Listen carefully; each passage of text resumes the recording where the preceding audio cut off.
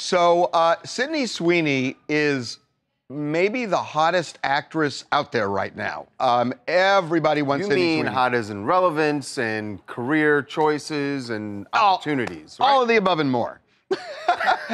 All of the above and more. So, imagine our surprise when we came into the office today and we saw this. There is a woman who is a very accomplished producer.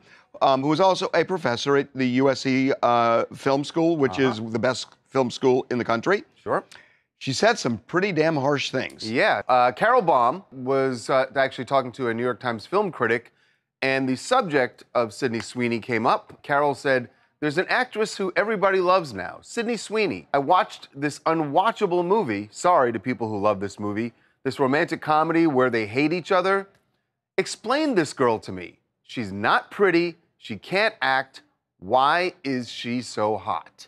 So she not only said this to the New York Times film critic, she then spoke to her class at USC. This was a discussion actually in front of her class with the New York Times film critic. And asked the class, hey, why is this? What's the deal? Yeah, what's the deal with Sydney Sweeney? Now, Sydney Sweeney's rep has now responded to this very harshly and expectantly. Harshly, yes. And this is what her rep said. "How sad that a woman in the position to share her expertise and experience chooses instead to attack another woman.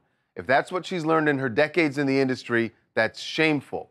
To unjustly disparage a fellow female producer speaks volumes about Miss Baum's character."